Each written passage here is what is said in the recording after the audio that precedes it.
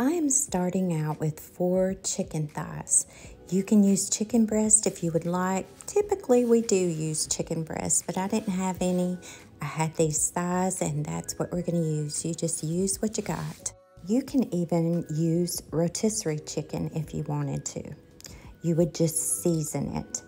But again, I'm using chicken thighs and I'm cutting these into chunks. Then we are going to add some no salt Tony Chachere's Cajun seasoning, and you can be really generous with that. And then we are going to add some seasoned salt. And I know you're wondering, how much did you add? I will put the ingredients in the description for you.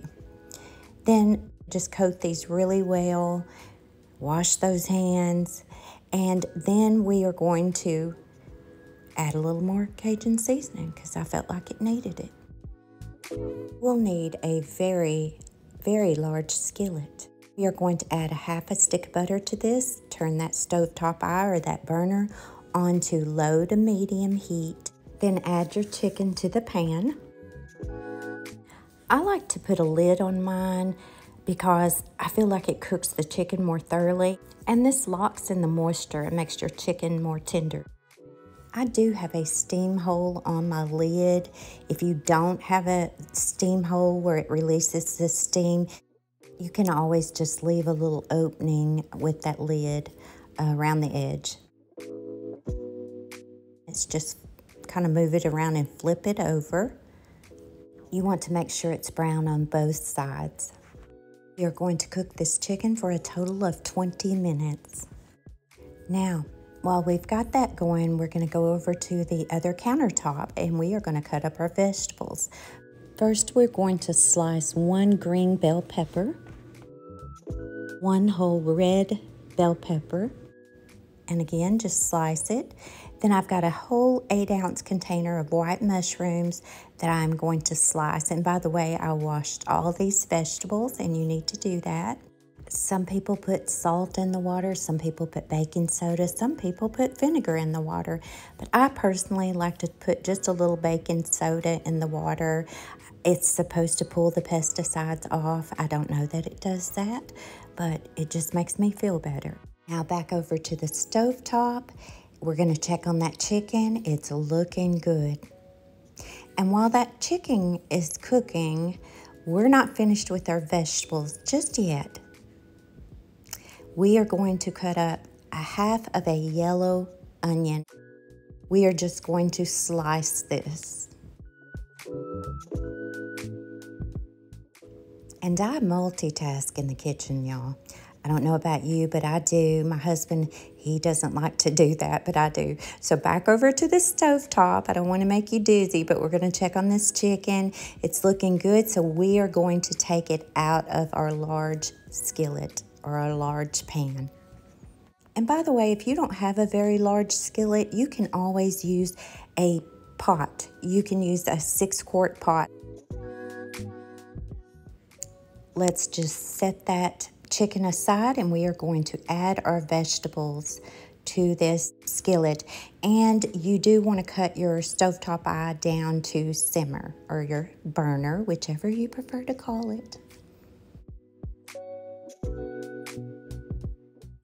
Once you've got all your vegetables in the skillet, just give it a really nice stir, and then we're going to put the lid back on this and let this simmer. And you do want to keep an eye on this, stirring occasionally. Let this simmer for about 5 minutes or so. I actually let mine simmer a little bit too long. But then back over to this countertop, you will need 1 package of smoked sausage or kielbasa, and I'm using turkey kielbasa, and you're going to quarter that. And then we're going to put that in a different skillet. Now you could have done this in the other skillet as well after you took the chicken out. I just don't like to do that. I like to really brown the kielbasa before I put it into this recipe. Also, I've got my water boiling on the back burner for my pasta as well. And then we are going to add our ingredients to the vegetables. Add 1.5 cups of half and half.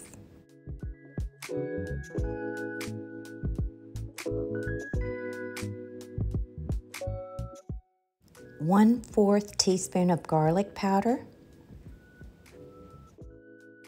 1/4 teaspoon of lemon pepper. Yes, lemon pepper. This ingredient makes a difference. I mean, we've actually made it without it. It makes a difference. It just adds something special to this dish. And then you're going to add 1/4 teaspoon of basil. And I've got basil leaves that I dried out, so I'm just guessing at this.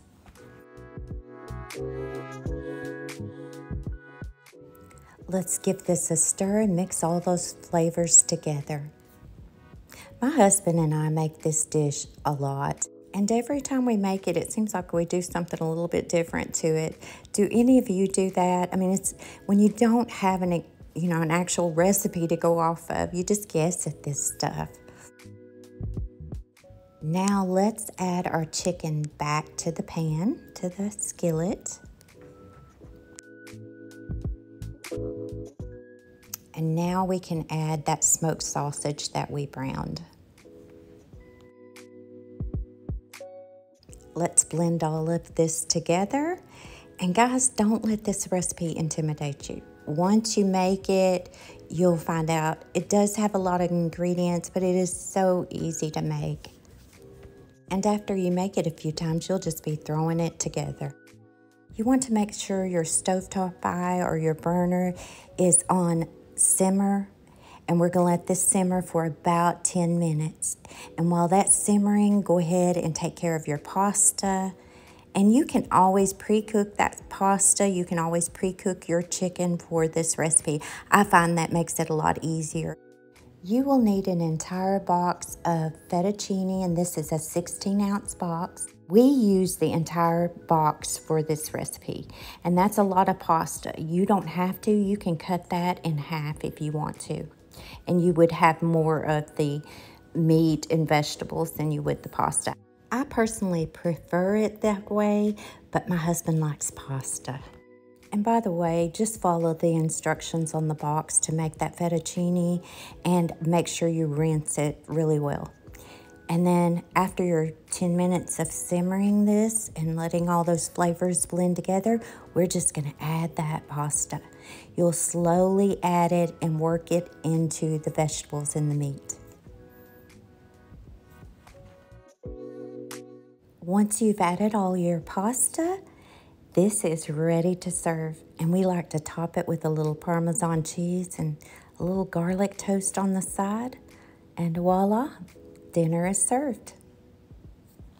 And by the way, depending on your serving amount, this will feed about 6 people, 4 to 6 people.